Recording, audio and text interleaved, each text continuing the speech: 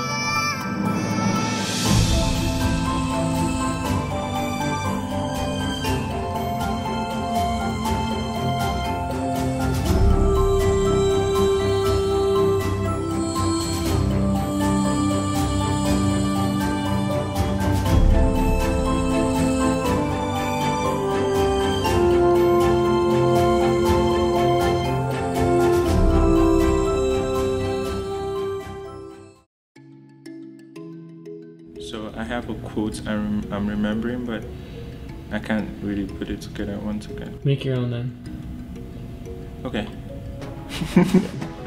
Wow, that was profound. Make your own then. Okay, you got okay. it, bro. Freedom is no fear. So it means being authentic, being original, being unique, without fear of whatever anyone else might say, without fear of whatever anyone else might think.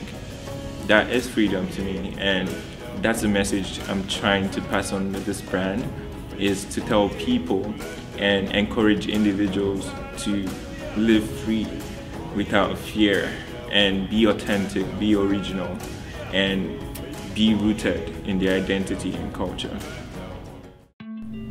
For the Fusion collection, like the name states, we're going to be bringing different cultural pieces from different parts of Africa, the motherland, and putting it together with different contemporary styles. We're not just bringing one style or one part, we're bringing everything together and fusing it all together to make the perfect masterpiece.